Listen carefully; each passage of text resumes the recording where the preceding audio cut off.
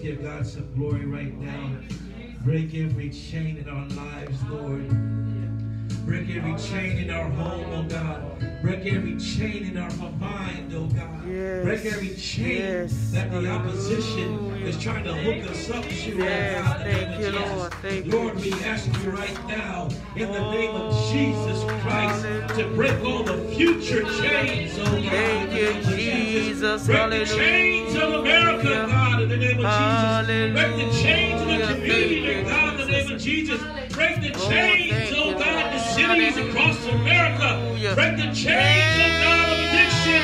Break the chains, oh God, of perversion and lust.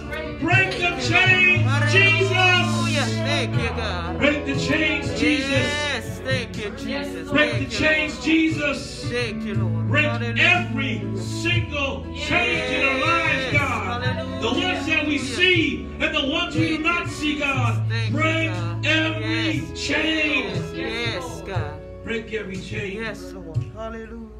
You can ask him right now. You can ask him right now.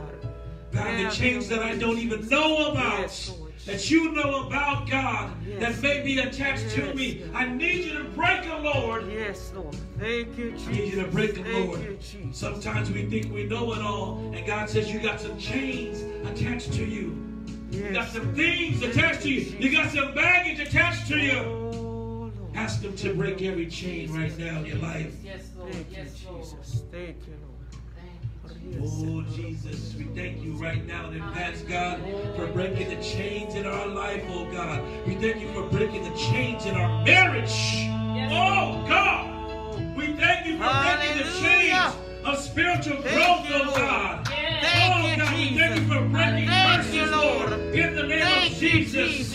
We thank you, Lord, for breaking the chains of low self-esteem, oh God, in the name of Jesus. We thank you, Lord, for breaking the chains of vanity and unrighteousness and impurities, oh God, in the name of Jesus. Hallelujah. We thank you, Lord, for breaking the chains of uncleanliness. Hallelujah. Oh God. Thank you, Lord. Oh, your faithfulness, Lord. Oh God. Oh, we thank you, Lord, for breaking the chains of poverty. Thank you, Jesus. Hallelujah. Yes, God. Yes, yes, yes. Hallelujah. Yes. Thank you. Spiritual poverty, financial poverty, community poverty. We thank you, Lord, for breaking the chains. Hallelujah. Thank you, God. Oh, Jesus. You're faithful, Lord. Thank you. Break every chain. Break every chain. Thank you, God. Break every chain. Hallelujah. Amen, amen, amen. Thank you. You may be seated as you play softly. Amen. Breaking every chain. It's critical. It's critical. Yes. We try to rise up and go further in Christ Jesus. Thank you for the water, whoever brought the water. Amen. We try to go further in Christ Jesus, but some things need to be broken. You know, how they tame that elephant. They catch him and they chain a chain around his leg, and they have a spike into the ground, and the elephant can go only so far, and it goes so far that it feels the yank. And so the elephant knows by experience the parameter of how far it can reach out from the spike to the end of the chain that is attached to. And each time it gets out there, the chain yanks on him. So after a while, you can just take the chain off the elephant, and in its mind, it knows it can only go this far. In its mind. And the enemy has done that to us. For so many years, we've been in bondage and captivated by so many things in our mind and in our heart and our life. And we think God can't fix things, or we think we can't go further. So therefore, we're like the elephant. We just know we can only go we only think we can only go so far. But we need to ask God to take us further. We need to ask God to take us higher. But we got to ask God to remove that mental chain. Amen. That mindset, okay? There's a chain there, or several chains there, and we believe you don't have to accept what life has handed out to you. Yes. Thank you, Lord. You don't have to accept that. Amen. Amen. Oh, thank you. You don't have to accept that. Amen. Thank you, Jesus. You don't have to accept of how the world perceives you. They only see the outside of you. People, doctors, family, friends, they only see the outside of you. They don't see, okay, that new creature on the inside. They don't see the power inside of you, that power, okay, that is greater inside of you than he that is in the world. They don't see that. But you got to know and act upon that power that is inside of you. The things you're going through, the power inside of you is greater than that. Yes. The things you suffered this week, the power inside of you is greater than that. Amen. Amen. Amen. How people judge you, think, hey, the power I have inside of me and what you say about me, the power inside of me is greater than what you're talking about me about. Yes. Yes. Amen. Whoever tries to categorize you and frame you and put you in a box, okay, including the enemy, the power you have inside of you, got to know is greater than that. The power inside of you is greater than COVID-19. Amen. You got to know these things. Are you walking around just accepting stuff? I don't understand. We can't just walk around and accept some things. You got to tap into that power. It's there. Yes. Yes. Thank you, Jesus.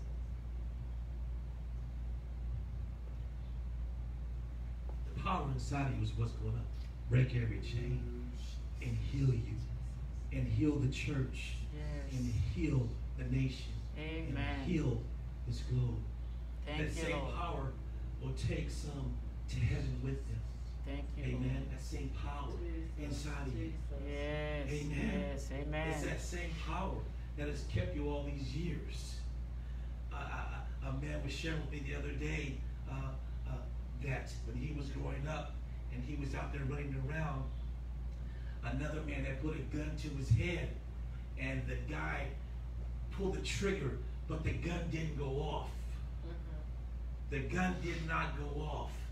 And then when he started wrestling with the guy with the gun fired. And it was like, oh God. But now the man is saved. Amen. And now you realize it was God. That's right. That kept him even as a sinner. Yes. The power of God even works in a sinner's life. For such a time as this, for an individual to be saved and redeemed. As servants of God, we have to know the power that is greater than any external circumstance that's going on. Amen. You got to know this. The power inside of you is greater than anger, greater than an argument. Amen. Yes, it is. You got to know we got something greater. Whatever if somebody try, hey, I got something greater inside of me. You go ahead with that. I got something greater inside of me. Amen. I ain't got time for that.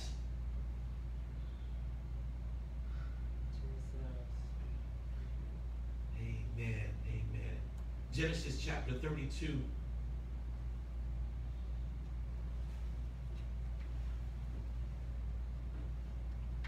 Through 29 is where I'll be reading.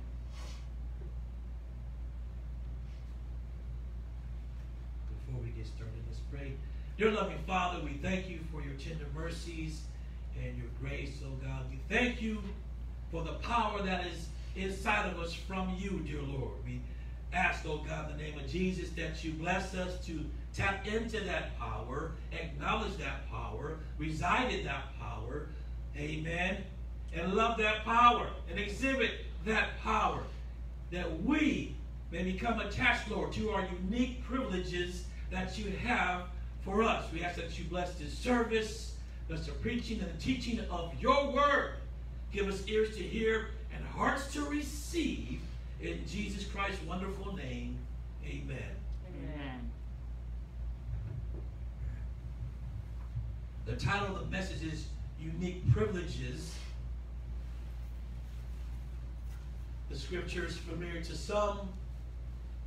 to others, they may not be familiar to them.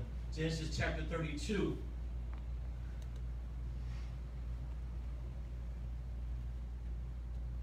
And he rose up that night, talking about Jacob.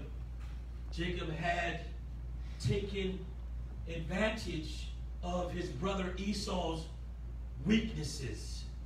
He had taken advantage of his brother's Esau's weaknesses.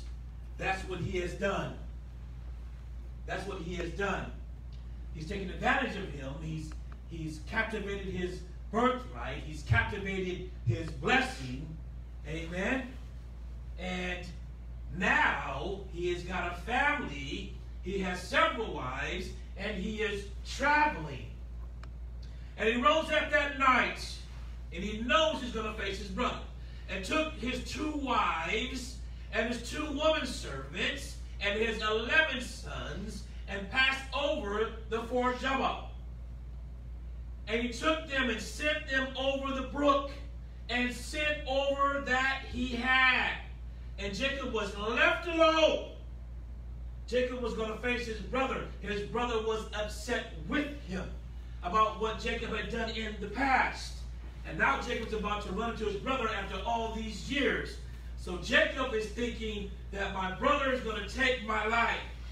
So Jacob separates his family, separates his goods. He gives offerings to some men, to his servants, to take to Esau ahead of time. And Jacob was left alone here. Now, being left alone, okay, when you have some fear or when you're scared, it's not a bad thing. Because God, okay, will now be able to get your attention. And Jacob was left alone. And there wrestled a man with him until the breaking of the day. And when he saw that he prevailed not against him, he touched the hollow of his thigh, and the hollow of Jacob's thigh was out of joint. So Jacob he gets alone. He gets a hold of the Lord. He wrestled with the angel of the Lord. Amen. And so Jacob is not letting go, okay, of what he's going through at the time. He's not letting go. He knows somewhere inside of that wrestling match with the Lord, there is a unique privilege. And that is what he's trying to obtain at that moment. He knows I need something different before when I face my brother. I need something different. And when he saw that he prevailed not against him, the angel, he touched the hollow of his thigh, and the hollow of Jacob's thigh was out of joint. God being nice to Jacob. I'm trying to get you to let me go. So he touched, the angel of the Lord touched the hollow of his thigh, and now it's out of, he's dislocated. There's got to be some pain. But Jacob knows there may be some more physical pain when he sees his brother. So Jacob is still holding on as he wrestled with him. Verse 26. And he said, the angel of the Lord said, let me go, for the day breaketh. Hey, we've been here all through the night, and the day is breaking. Let me go, for the day breaketh. And he said, I will not let thee go, except thou bless me. Yes. His relationship with his brother is out of joint. Yes. Okay? Now his thigh is out of joint. Yes. And now he's trying to realign himself, okay, with the Lord, so he can realign himself with the relationship of his brother. And he said unto him, what is thy name? And he said, Jacob. And he said, thy name shall be called no more Jacob. Amen. So God begins to transform his life. Amen. He touches the hollow of his thigh, he's out of joint. All of a sudden, he gets a name change. There is a internal transformation, okay, and a name transformation. Amen. The name shall be called no more Jacob, but Israel, for a prince. Oh, now he calls him a prince. For as a of my title as a prince, a ruler, a leader, one in charge, one with riches, spiritual riches. Hast thou power? Oh, and now he has power. So Jacob, he's obtaining his blessing right then and there. And the angel's making declarations, you're a prince, amen, and has power with God. So that power we have inside of us that we discussed earlier, okay, that same power Jacob has with God and with men. So we got that same power with God, right? Then we have that same power with men and over men and has prevailed. You have overcome. Now notice, in order for Jacob to face his brother, he had to face the Lord first. So anything that you're going through or may go through, face the Lord first. Get a hold of God first. Wrestle with God first. Wrestle with God for that unique privilege first. Before I get into this thing here on earth, I need something supernatural in my life to deal with this natural situation. And Jacob called thy name the place Peniel, for I have seen God face to face, and my life is preserved. Now Jacob has some relief. He knows he came in contact with the Lord. Don't you get relief when you know you come in contact with the Lord and you know everything's going to be all right and you know God is on your side? He says, my life has been preserved. For him to say that, he was thinking that he was going to lose his life. My life has been preserved. Jacob had to face God first. Notice we have to face God first before we go before anything. It doesn't have to be confrontation. In the morning when you get up, first thing we should do is face God. Yes. Amen. Amen. And give God our first fruits. Yes. Amen. 10% of our faculties, our movement, our mind, our prayer life, our reading of the Word. I don't need no coffee first. I need Jesus first. Yes. Somebody said something one day, and I said, maybe you need to start reading before you start starting your day. And then you wonder why you've got so many conflicts because you decide, my devotion is not till 10:30. You've been up since 6. You've been up since 6 o'clock. Oh, Jesus. Get a hold of God before. Yes, amen. You wonder why you fussing and fighting already. You wait for your devotion to come around. You ain't got a hold of God. Yeah, I got to face the Lord first. Jacob's mother saved him last time, right? He saved him last time when she sent him away to her brother Laban after, the deception took place. But now he needed that was human intervention. Now Jacob needed some supernatural intervention. So take note. On earth, we have human intervention and we have supernatural intervention. And we got to differentiate when we need the human intervention and the supernatural intervention. But listen to this. We always need supernatural intervention. We always need that to take place in our life. Divine intervention is God's involvement in human affairs. Jacob said, Lord, I need you to get involved in this human affair that I have with my brother. I got a human situation. It involves humans. But I need you to get involved. And life will have that, right? Uncle to aunt. Cousin to sister or brother. Workers, things of that nature that you work with. But we need supernatural intervention to trump the human intervention.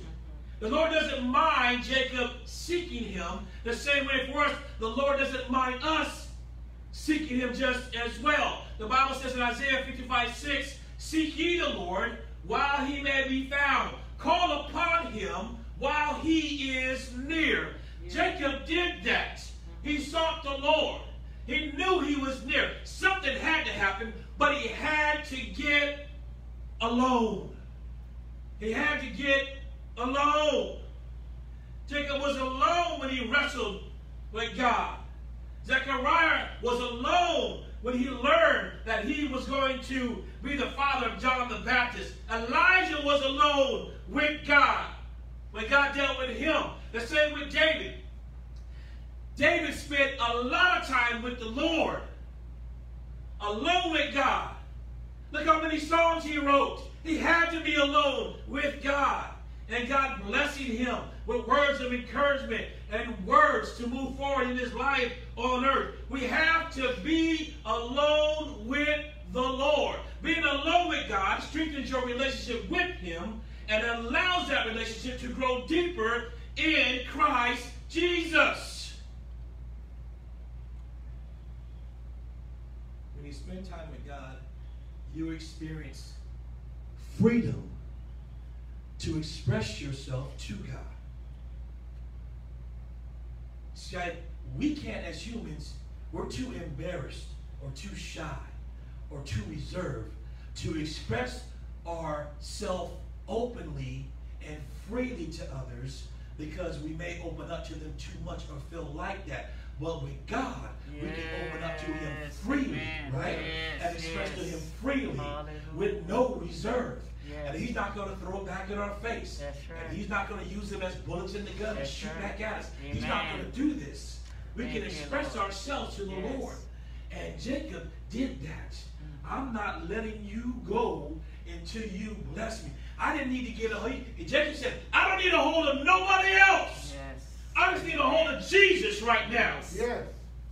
I don't need my family nearby. I don't need my cattle nearby. I don't need all my possessions nearby. I don't need my servants nearby. I don't need my brother nearby. I need Jesus right now. I need the Lord right now. Amen. And being alone with God is a unique privilege. Yes, it is. So you create a unique situation for you when you get alone with God. Amen. We have to create those. You pray today, oh, I forgot to pray. How you forget to pray? How you forget to pray?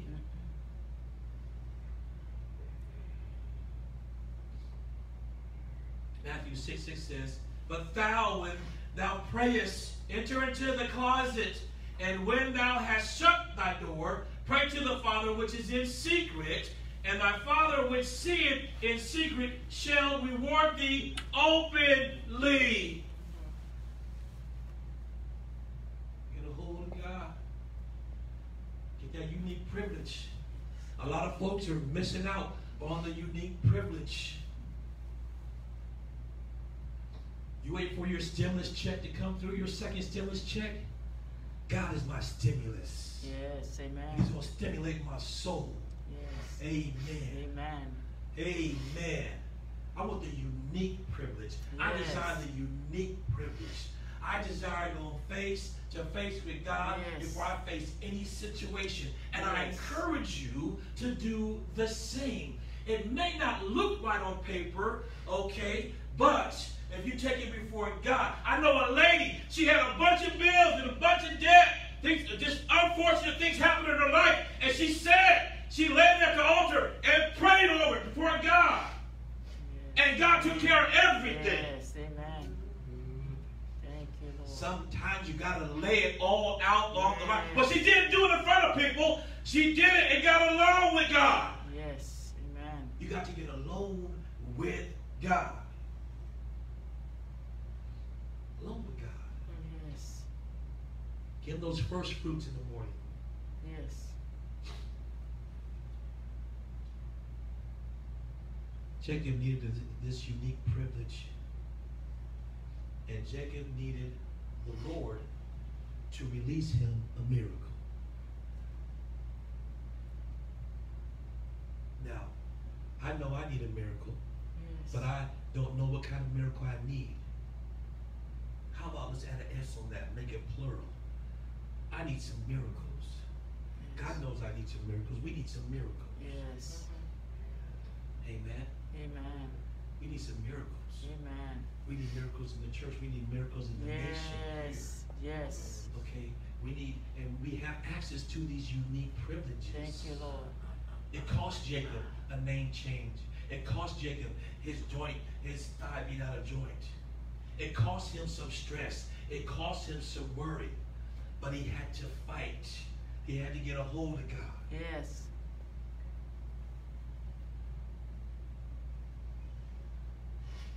Now, the one time that I know is here is when God dealt with somebody and they didn't listen and they still got blessed. That was Jacob. Yes. The angel said, let him go. Let me go. Let me go. Let me go. No, I'm not letting you go. That's a mistake. Jacob said, that's not in my book. I'm not letting you go. You have something that I need. Yes. Sometimes we got to say, God, I'm holding on. Yes. Sometimes we got to have that spirit like Jacob. I'm not going to let you go till you bless me. Amen. I'm not going to let you go, God, to this thing. I'm healed, till I'm changed, till I'm delivered, till the chains are broken. I can't let you go, God. That'll be a mistake. I can't do it right now, God. I need some reassurance. Being alone with God is a unique privilege. And sometimes you have to trouble the master. Jacob troubled him. And I'm reminded of the Canaan woman who troubled Christ, who troubled him. She cried to Jesus. She cried unto him, saying, have mercy on me, O Lord, thou son of David. Christ is there. Have mercy on me, O Lord, the son of David. My daughter is grievously vexed with a devil. My daughter doesn't have the power of you on the inside. She has the power of something else on the inside. And I think and I know it's a devil. She's doing things out of character. She's doing things that just don't seem Christ-like.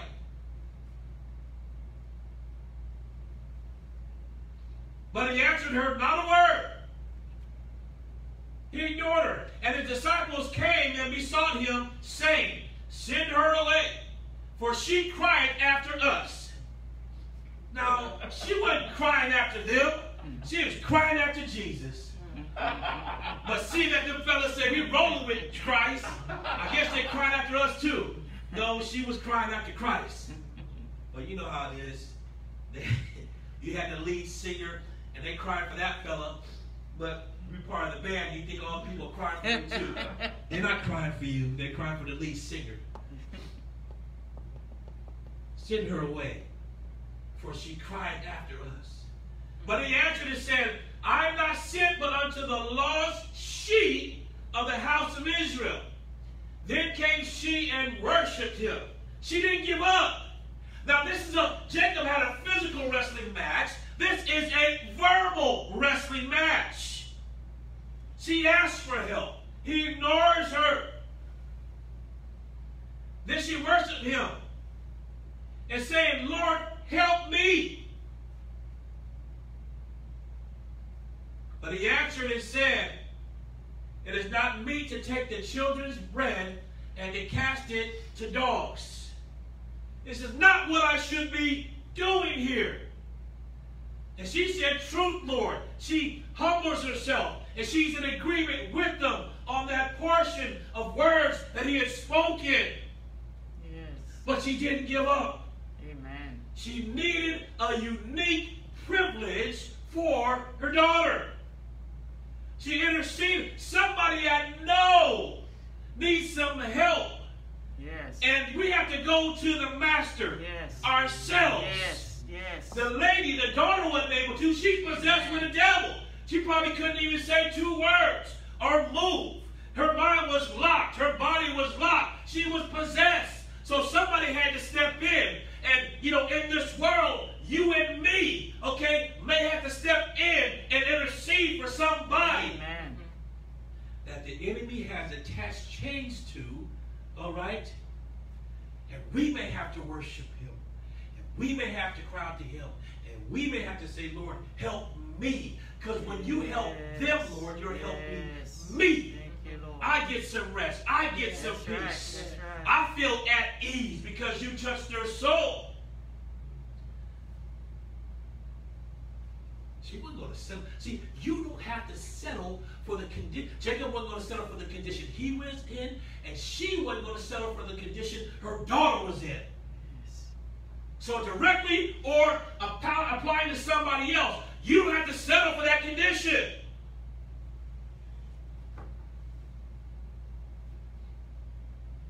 And she said, truth, Lord. If the dogs eat of the crumbs which fall from their master's table. She said, there's something inside that you got. Give me the crumbs. She said, give me the bare minimum. She said, give me where the dogs eat out. I'll go low as you go. Just give me some of the crumbs you got inside of you. I need that unique privilege. I know you got it. I'm worshiping you. I'm asking you for help. I'm crying to you. And I need my daughter to be touched. It's almost like she called herself a dog. But she made that analogy humbly. Oh God. And what did Christ say next? Then Jesus answered and said to her, O woman, great is thy faith. You got some great inside of you, and it's faith. Be it unto thee even as thou wilt. He rejected her several times during this. Sometimes God will push us away. That's right. And he'll push us away again. And maybe a third or fourth time. But once she got him to speak, Yes. he kept on talking. First he ignored her.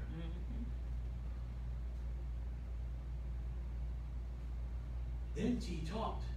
And then he talked again. Oh, we're going somewhere now. And her daughter was made whole from that very hour. That very hour, change came. Unique privileges. Unique privileges. Yes. We have access to unique privileges. We have to get a hold of him. Sometimes it may be a wrestling with the Lord. And sometimes it may be a discourse, a conversation with the Lord.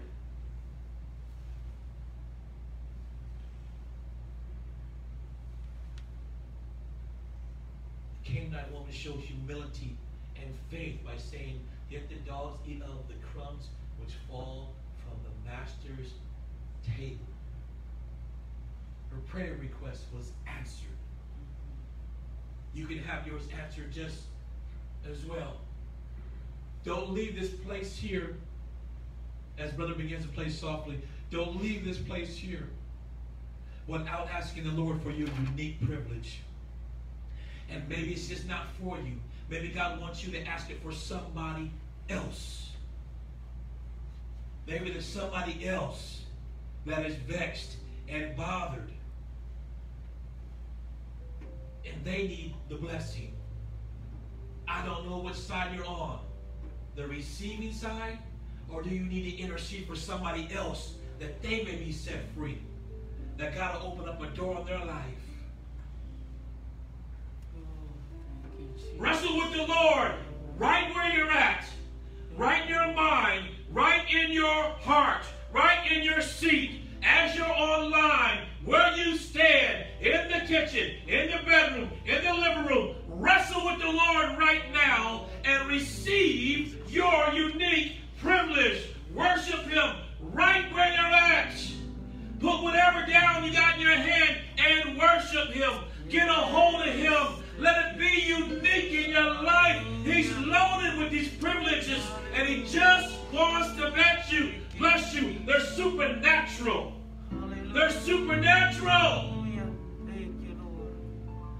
It's divine intervention. Jesus. It's divine intervention.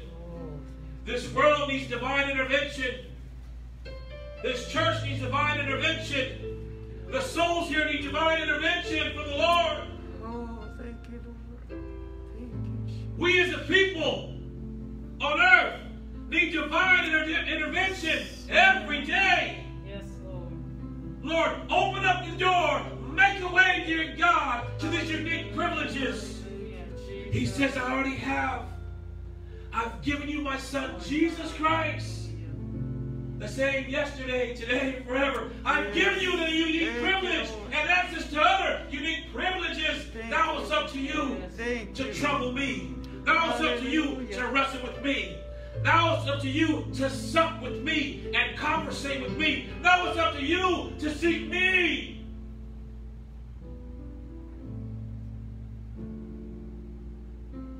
Jacob's life was saved from destruction and defended from evil. Jacob's life was preserved, and your life can be preserved also. Unique privileges are coming your way. Dear Heavenly Father, I ask you in the name of Jesus for unique privileges right now. For the members in this church, those that are here in attendance, and those not here in attendance, dear Lord. I thank you in advance for the unique privileges, oh God, across the globe and in my future, God, as I walk with you and you walk with me, God. I thank you, God, for the unique privileges in my life's life and her family's life and my daughter's life and my son's life. I thank you, Lord, for the unique privileges, oh God, and the members here and their families and their children and their cousins and their uncles and anybody in their lineage, dear Lord. God, I ask you for unique privileges in our households, dear Lord. Amen. Yes, God. Thank you, Jesus. Unique privileges. Oh, hallelujah. Protection, provision, preservation.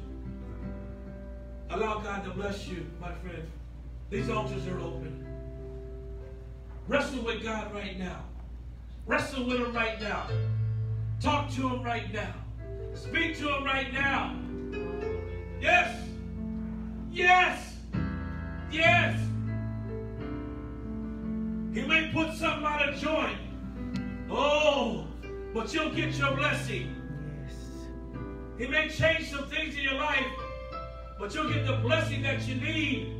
Thank you, Jesus. Hallelujah. Don't leave here, my friend, without touching the hem of His garment. Don't leave here, my friend, without touching the hem of His garment. Thank you, Jesus. Allow Him to dry up that which has kept you in chains a good portion of your life. Bless you is my prayer.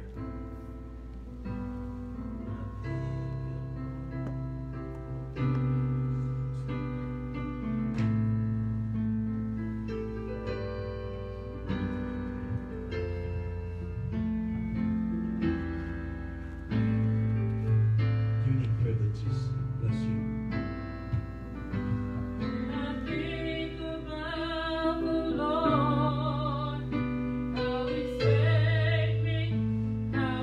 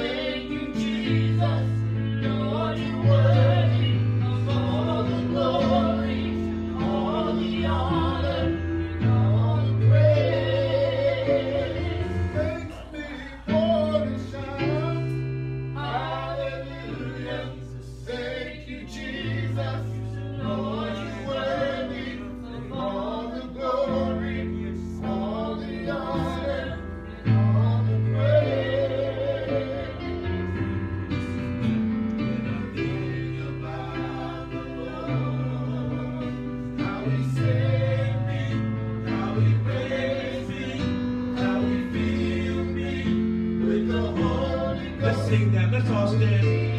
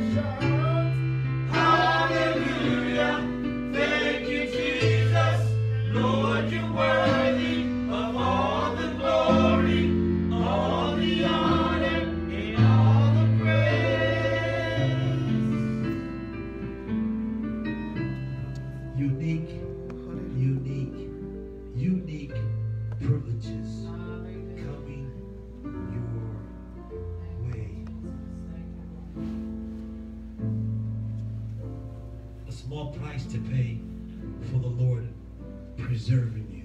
Yes. A small price to pay for the Lord preserving you. Amen. I pray that this service has blessed you. Amen. Be mindful of our Tuesday evening Bible study at 7:30. We're in the book of John. Also John chapter 3. And also our Thursday evening service at 7:30 here in the house of the Lord and online Facebook. All services are being streamed on Facebook and then uploaded to YouTube later on. Amen. And there's the links up there for the address to the church, the times of worship, things of that nature, and where you can visit us at NTCC Dallas, Texas for Facebook. And YouTube is NTCC Dallas TX. So Facebook is NTCC Dallas Texas, and then YouTube is NTCC Dallas TX. NTCC stands for New Testament Christian Church. Amen. Amen. So be mindful of the services, the times, and things of that nature. And join us online. Subscribe and like. More so, subscribe to the kingdom of God. Yes. Become a servant of the Lord. Surrender your heart to Jesus Christ. Make him your Lord and Savior. Give him a like. Give him a comment. Subscribe to that kingdom, that heavenly kingdom, and receive your unique privileges. Amen. Amen. May God richly bless you. You are dismissed. As we're about to sing. Let's use my prayer.